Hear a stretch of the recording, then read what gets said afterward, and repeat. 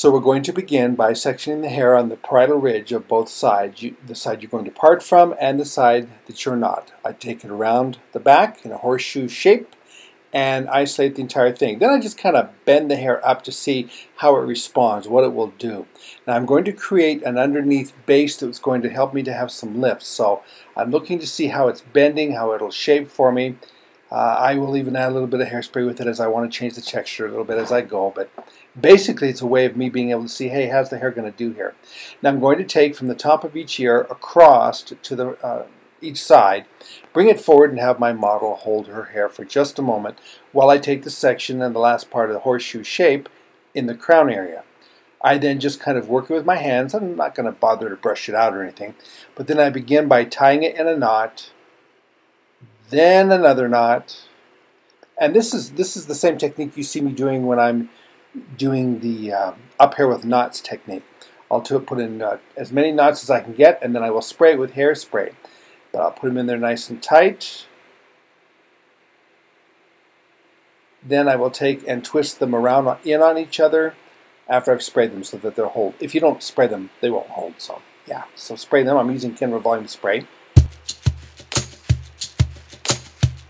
Then I twist it in on itself, and that will help me to hold it.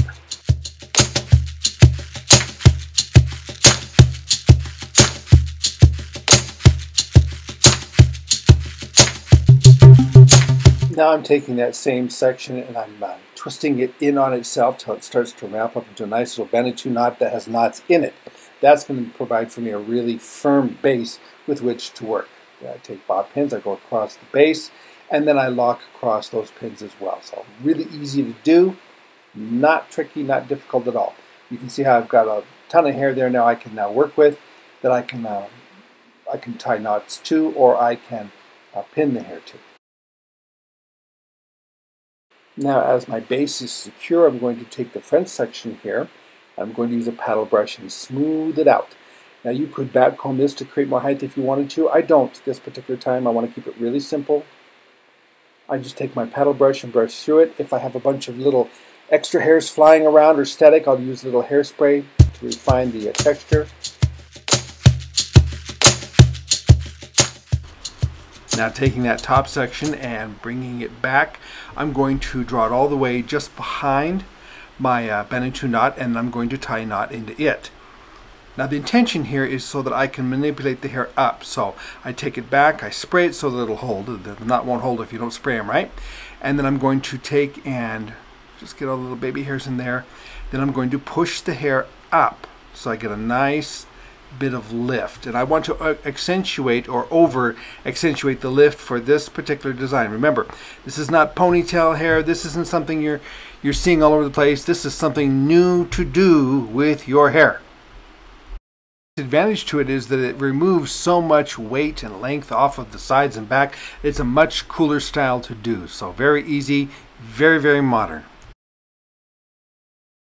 Hey, can I take just a moment to thank you for watching this video, taking the time to watch this, and ask a favor. I'd really appreciate it if you would take and thumbs up on this video, and that way it'll get shared with other people, and it'll help this channel to grow. And that kind of interaction is what YouTube is looking for, and so, or whatever format you're seeing this video, that's what they're looking for, is some interaction. So if you do that, I'd surely appreciate that. I truly would. Hope you're enjoying this video. There's a whole lot more. In fact, right up to the end, I'm going to keep putting in different tips, tricks, and things to kind of help you to learn more and more about your hair. If you have any questions and you want to see something specific for your hair type, just in the comment section, let me know what you'd like to see, and I will get on it as soon as I possibly can. Thank you. I appreciate your time, and let's get back to that video.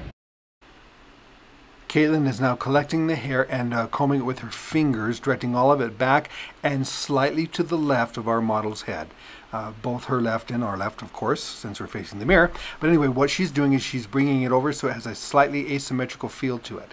At that point, when she's got the hair collected the way she wants, she's going to do a herringbone braid going from the slightly asymmetrical collection of the hair all the way down into the back.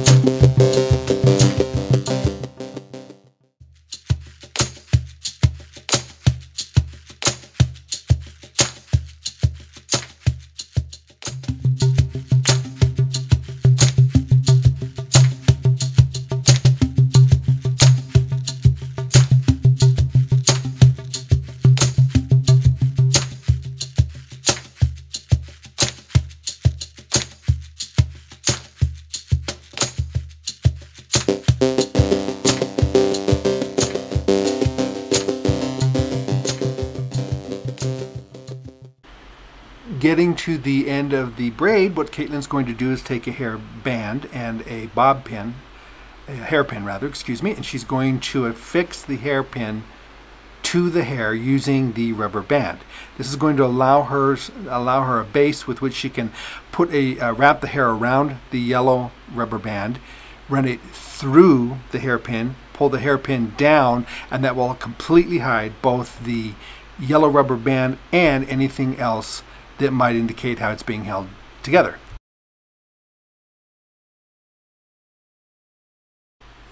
Then to soften the effect a little bit more, Caitlin goes and pulls the sections apart a little bit, maybe ruffles them up a little bit with her fingers, just softening the braid so that it doesn't have a real tight feel to it. Pretty much a very smooth feeling, just softens it a little bit.